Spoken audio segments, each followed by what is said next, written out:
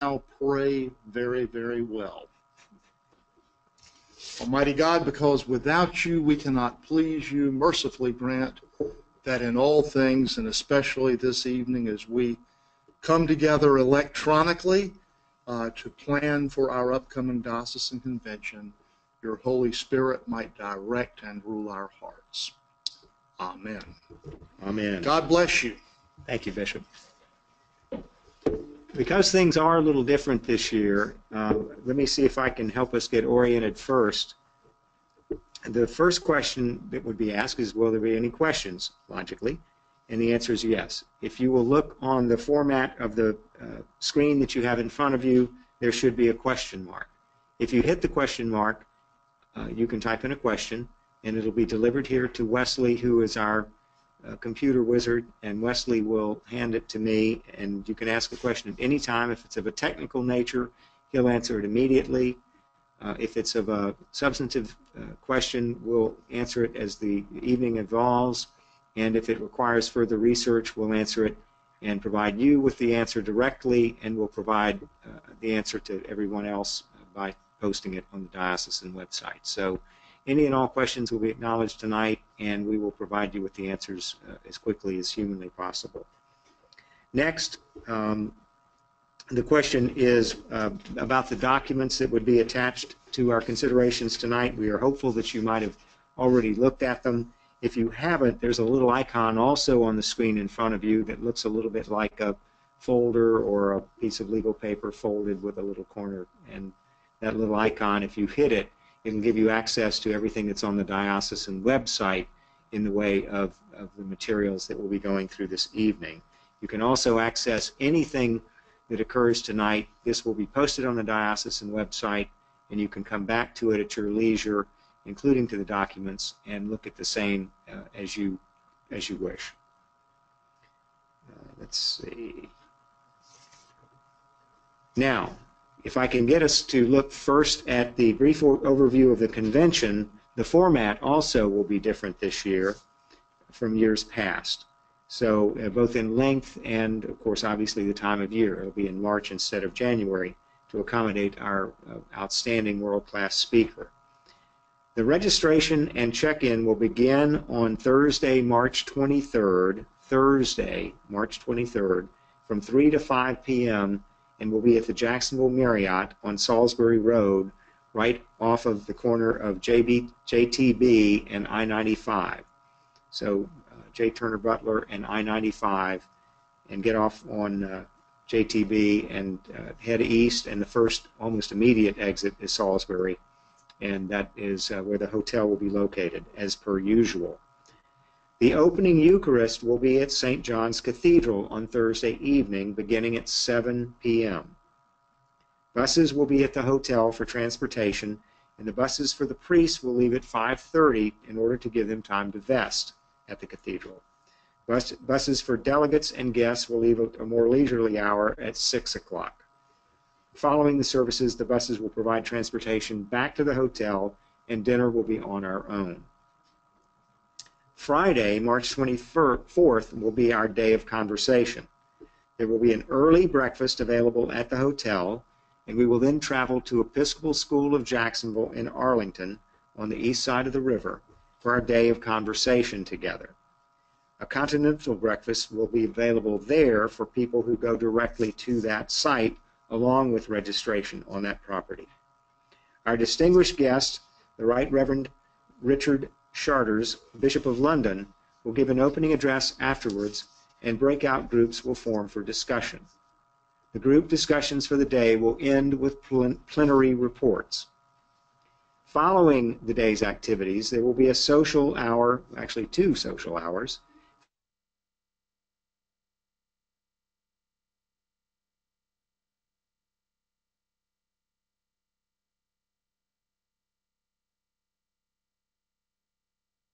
back to the hotel, where everyone will be released for a further dinner should that be necessary. The business meeting of the convention will be held on Saturday, March 25th, and will begin with breakfast at the Marriott, followed by our business meeting. We will convene at 9 a.m. and adjourn around lunch. Boxed lunches will be available for eating either there if our deliberations continue, or if God is merciful to us with a timely adjournment, we can take them with us when we leave. And that would conclude the 174th Diocesan Convention. Voting procedures will be different this year. And I want to emphasize this: bring an internet accessible device. Please bring an internet accessible device. If you don't, we will have them available on the floor, but just bring your cell phone or your computer from home or something that can access the internet. If you do that, that's how the voting will be conducted. We promise to make it as easy or easier than getting on Facebook to contact your children or grandchildren. It'll be literally that easy. It'll involve just a number that'll be on your credentials when you get it, and that'll give you access to voting, and we'll take you through it in its entirety. The biographies have been provided electronically and will be posted on the property on site in large screens, and there will be limited numbers of printed versions available. But it should be very easy to do, and we promise that every vote will be counted, no matter how long or how hard it is to do it. Next, there will be resolutions to be considered, a number of them. Every action of the convention is a resolution of some kind or another. We have 3 General Convention resolutions from the 78th General Convention of the Episcopal Church, which are required to be read on first reading as referrals only. They are on the diocesan website and in the materials that have been provided to you. The first reading is a procedural requirement for further consideration, and no action is required of the diocese at this time. They have to do with 3 areas. One appears as literally as to move one word around the word suffragan in bishop. One has to do with forming a new diocese, and one has to do with conduct of business at a general convention. But again, no action will be required at this time. Next, nominations will be heard for a variety of offices, and we will now have Reverend Sandy Tull come and join us and share that with us. Sure, here.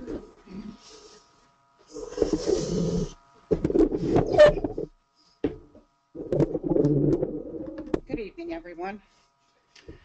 The nominating committee, consisting of Ann Rowe, Ronnie Kelly, Jim Corbett, Father Tom Murray, and myself, present this slate of nominees to standing for election.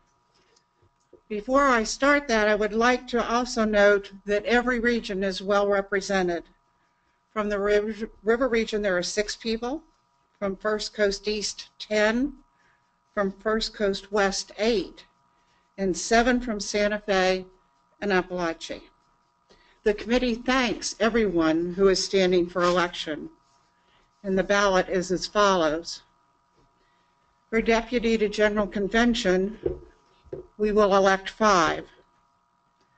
The clergy nominees are the Reverend Wiley Ammons, the Reverend Canon Allison DeFore, the Reverend Abby Moon, the Very Reverend Kate Moorhead, the Reverend Tom Reeder, the Reverend Canon Nancy Sulau, the Reverend Les Singleton, the Reverend Beth Choflat, and the Reverend Canon Dr. David Widener.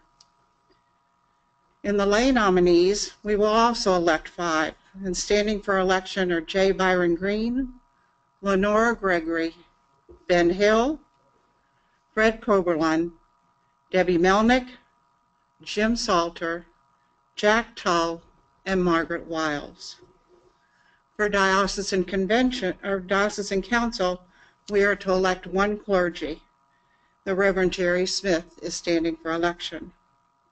The lay nominees, we will select 2 from Bruce Belmont, Courtney Carter, Bruce Hinchcliffe, Melanie Martin, Rhonda J. Masters, Sam Oliver, Jim Phillips, Hank Wilson, Ralph Yearwood. For Disciplinary Board, 2 clergy to be elected. Standing are the Reverend Ian McCarthy and the Reverend Celeste Tisdale. There is 1 lay nominee to be elected to Disciplinary Board, and standing for that is Byron Cothran. Standing Committee. 1 to be elected from the following clergy: the Reverend Donovan Kane, the Reverend Michael Moore, the Reverend Tom Murray, the Reverend Tony Powell. We will elect 1 of the following lay nominees to Standing Committee: Linda Baker, Charlie Clark, Judy Shipman, Marcia Choflat. I would ask you, if you have not gone to the website, to please do so and view each of the nominees, look at their biographies, see why they're standing for the office that they are, and then if you have questions or concerns, please get in touch with them before you come to convention. Call them, write them, but somehow be in touch. And please come to convention prepared to vote. Thank you. Thank you very much, Stan. Next, we will be reviewing canonical changes, which will be presented by Mrs. Jill Dane, Chair of the Constitution and Canons Committee. She will be assisted by Jeff Hoffman, former Vice Chair of the Diocesan Council, who together with Bill Irwin, the current Vice Chair of the Diocesan Council, were the committee that worked very, very hard on all of these proposed changes. And Jeff is here to be with us also if there are substantive questions. So I'll now turn this over to one of the best lawyers in Jacksonville, Jill Dane. Thank you. The Convention Committee on Charter and Canons has 2 basic sections to amend or present to you for consideration for amendment for this convention. The first section all relates to the Diocesan Council, and there are a number of 6 different canons that have reference to the Diocesan Council and its positions that we're recommending for amendment. This is all part of a review by the Diocesan Council as they looked at their role as overseer of the business affairs of the diocese and the governing body between conventions. Their effort is to make it a more efficient and effective board, just as many nonprofit organizations would have. So the primary substantive changes that you see before you, I hope you've studied them and used them as bedtime reading. The first canon change, and it's the largest substantive change, is to delete in its entirety from Canon 4, Section 5, the position of regional warden. You may or may not have noticed that we have not been electing the position of regional warden for a number of years, and that is being replaced later in the canons with an additional at-large lay representative. So there will be 5 at-large representatives, but no one going by the position of regional canon. So Canon 4 is Section 5 deleted in its entirety. The next number of changes, Canon 5, Canon 6, Canon 7, and Canon 9, are really clarifying the positions and who has voice or vote, or voice and vote and seat at the council and the diocesan convention. So those are to clarify based on subsequent changes that we'll get to in Canon 10. They're fairly simple. The treasurer section is just being cleaned up to combine all their duties, so there's no substantive change in the duties. The main change is in Canon 10, and in Canon 10 we're breaking out very specifically the composition of the diocesan council, listing each position with their role of seat, voice, and vote on the council. And you will note that it does change from 4 to 5 lay delegates at large, lay members at large elected by the convention. The next substantive change in Canon 10 is in Section 3 to increase the terms of the lay at large, or I'm sorry, of all the at-large members from a 2-year term to a 3-year term. So they will have a longer period to serve. We're also providing that they will be staggered in their elections so that we won't be replacing a large number of council members at one time. We're also spelling out that the periods that folks serve For the regional canons, it's while they're a regional canon, they serve on the diocesan council. The secretary, the treasurer, the chancellor, and the president of the standing committee also serve for the period of time that they're fulfilling their position. Then the next change is to allow a successive term. Right now we have that there will not be successive terms, and we are changing that to, again, provide a little more continuity as people come and go on the council. We're allowing them, if elected, to serve a successive term in these changes. The officers, we're just spelling out very clearly in Section 8 that the bishop is the chair of the diocesan council and that he will nominate and the council elect a vice chair within 30 days of convention. And the rest of the changes are, again, for clarity throughout Section A to insert the word diocesan council or diocesan convention to make it clear which we're talking about. The next major change is in subsection B at the very last page, and any handout you're looking at are printed, and that's to align with the Constitution and canons of the Episcopal Church. The Constitution and canons of the Episcopal Church define members as those 16 years of age and older. Our reference for vestry qualifications specified that it was a person 18 years of age or older. This came before the convention last year, and we withdrew it to do a little further research and study, and we're bringing it back this year, just removing the language 18 years of age or older. So for each church or parish, you have the option, if you desire, to nominate, slate, draw from a hat, however your parish selects vestry folks, someone that is as young as 16 years of age, which is the requirement of the Episcopal Church. And those are our only changes for tonight, if there are no questions that have come in. Great. We have no questions. I love it. Thank you all. Thank you very much, Jill and Jeff. Great presentation. I enjoyed it. The best kind. Well, let's see. It will now be time to move on to issues of the budget, which will be presented by two people. The Reverend George Hinchliff will chair the Common Ministry Budget Committee, will speak on the ratification and acceptance of the 2017 budget. As is our custom in the diocese, the 2017 budget was approved by the Diocesan Council. However, beforehand, the Diocesan Treasurer, Mr. Ben Hill, will present the 2016 budget report, and we're also available for questions. So, gentlemen. Thank you, Canon Allison. As your treasurer, I've worked this past year to facilitate effective communication between our professional staff, our advisors, our volunteers on committees, and the churches to provide what I think is essential transparency for the 25,000 people that we serve.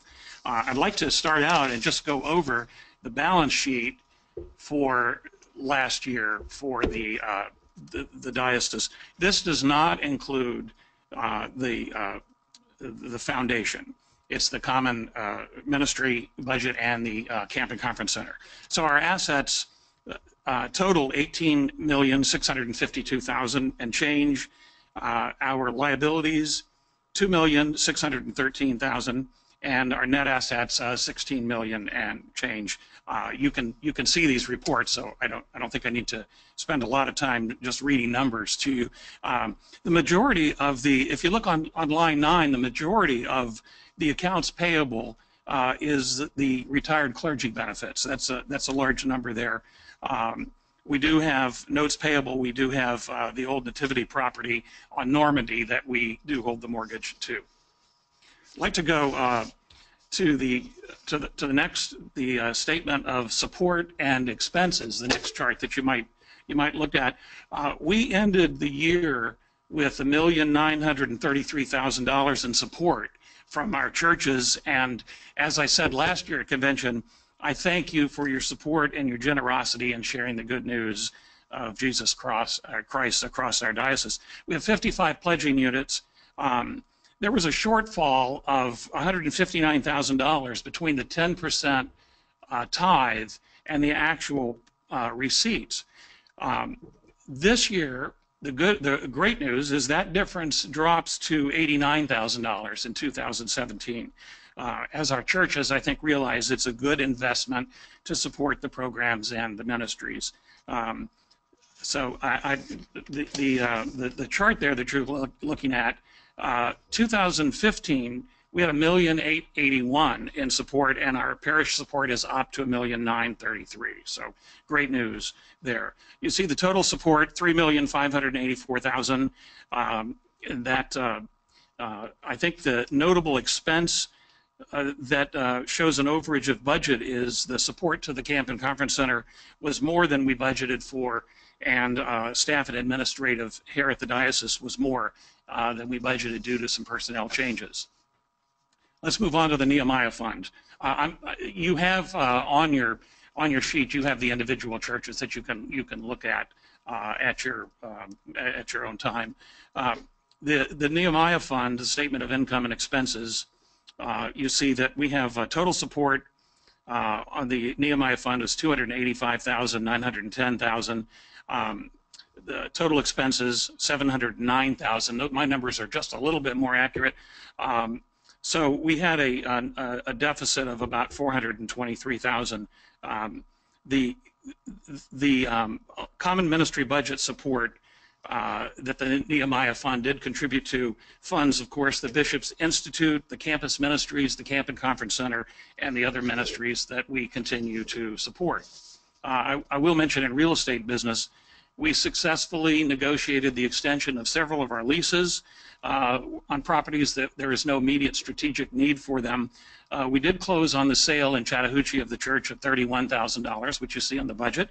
And we tried to get the Good Samaritan property to close in 2016. We missed it by a month, but that'll be some good news for 2017. If you look at the next chart, the Camp and Conference Center, we have total support that from income was $1,439,000. Our total expenses were $1,439,000 because we spent everything that we took in. Notable that in 2016 we had diocesan programs of $416,000. That was slightly down from the year before. I think notable improvements in the Camp Weed, better management practices have showed significant savings in both the cost of food and our utilities. It's expected moving forward that the support to the Camp and Conference Center should decrease from the common ministry budget as deferred maintenance is caught up and when the acting director wraps up his assignment. So in summary, it's a pleasure to work with Bishop Howard as your treasurer. As always, if I can be of any help and answer any questions, please contact me at bhill@diocesefl.org. Thanks, and I'll see you in a couple of weeks. Not quite. Oh, not quite. The only question of the night so far? The only question of the night is a brief explanation for someone who was not familiar with the Nehemiah Fund. So. Good. Okay. The Nehemiah Fund is a fund that was established by our bishop. It is used at his discretion. Mainly used for the support and building of new ministries, of ongoing ministries, maintenance for some of the churches that are not able to support their major projects. So that is basically a fund that we invest to generate proceeds to use for extending our ministries. We do deposit into that fund the income that we receive from the church leases and property sales. That's the basis of that seed money. You'll see about $730,000 get deposited into that in 2017 from the sale of our Blanding Boulevard property. Two of the things that we do. And of course, I missed the important ones, and that's evangelism and growth. Planning new ministries, which we do have some good news on. I'm sure you'll find out more about that at convention. I hope that answered the question in a short form. Thank you very much. And with that, we will now hear from the Reverend George Hinchliff, who is a real pro. Thank you. Good evening. I have bring you greetings from the Common Ministry Budget Committee.